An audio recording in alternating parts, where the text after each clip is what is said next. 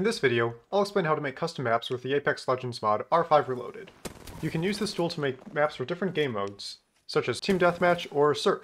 You can even make custom maps for just playing single player.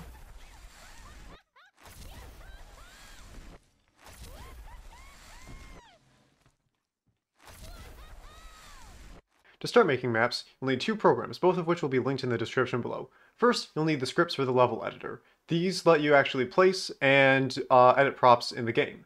Second, you'll need the R5 edit tool, which is used to save and load these props. Both of these you can download from GitHub, and to do that you press the green code button and then download zip. And then we'll paste that in. It'll take a bit because there's a lot of files. Okay, so now we've installed the editor. Now we can actually use this. We can go into the game and use it.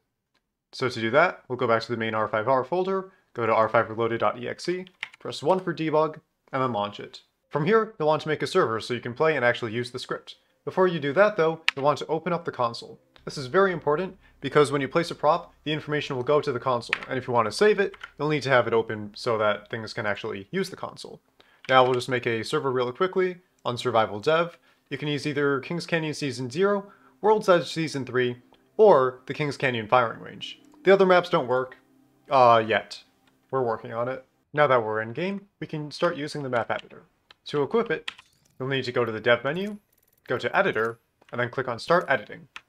And then after that, it'll be equipped to your tactical, so you'll press Q, or whatever that button is for you. So you see, you have this. You can left click to place things down. You can right click to change the model you want to use. And then you can press different buttons to raise and lower it. For these, you'll need to set custom keybinds. There are instructions in the map editor GitHub on how to do this.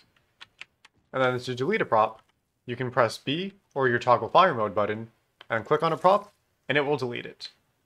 Now, if you open the console, you'll see a bunch of lines that start with editor. This is because whenever you place a prop, it will print something out to the console. If we want to save this, we'll go to Options, and then Copy. Now that we have copied the log, we'll go to R5 Edit, we'll go to Source, and we'll right-click, hit New, and make a new text document. In here, we'll just call this Map1. We'll open it up, and in this, we'll paste the log. And then it's also very important to hit Save. We can then minimize this, and now we'll need to actually run the command. We'll launch a terminal, and then run the Python command, python3 main.py, map1, to say that we're specifying map1.txt, and then the output file, which will be map1.nut. We hit enter, we see that it's a success. Now we have map1.nut. We'll open this up in something like Notepad++ or Notepad, and we'll see we have this entire function here to spawn the editor props. We can now copy this and use it in the map file we want to use. Now to use this, we'll go back to our R5 Reloaded folder, go to Platform, Scripts, vScripts, MP, Levels, and in this case I'm going to Canyonlands Common, because I'm on Kings Canyon. I'll hit Edit with Notepad++, scroll all the way down to the bottom, and we'll see that there's a little stub of code here. We'll replace this function, the spawn editor props, with the one that we copied from the generated code. We'll then hit save here, and this will save our code. Now we can go back to Apex, and if we hit change level, this will reload all of our scripts and load our map back in. So now we see the map that we just made. In this case, it's just a couple of props, but you can make much more complicated things than this. If we want to, we can also continue editing. If we equip the editor tool again, we can start editing, placing more props, and we can also save these following the same method. If we want to, we can also delete existing props.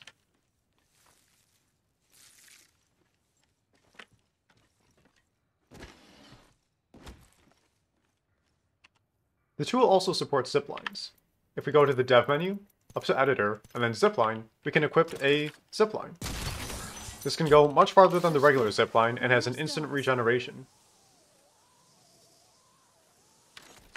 We can do this to place down ziplines across the map. Combat's too noisy. Shush now. And we can do the exact same thing as before to save these. We'll go to Options, copy, paste this into a folder, run the program on that, and then we can load in the map again. I'll do that real quick. So again, we can process it, copy the output, and paste it into the map file. Now when we go back over to Apex and hit change level to reload the scripts, we'll see that we have a new map with the zip lines that we just placed down.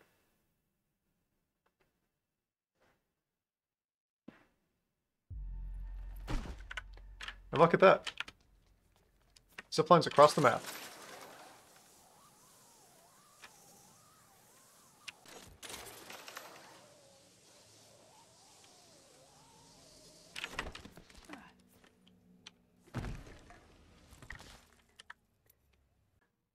Once again, all the links to the code are in the description of this video.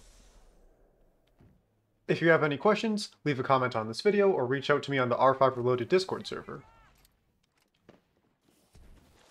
If you run into any bugs, definitely let me know and make an issue on the GitHub, and I'll fix them as soon as I can. If you have any additions you'd like to make to it, you can make a pull request on the GitHub as well. Thanks for watching!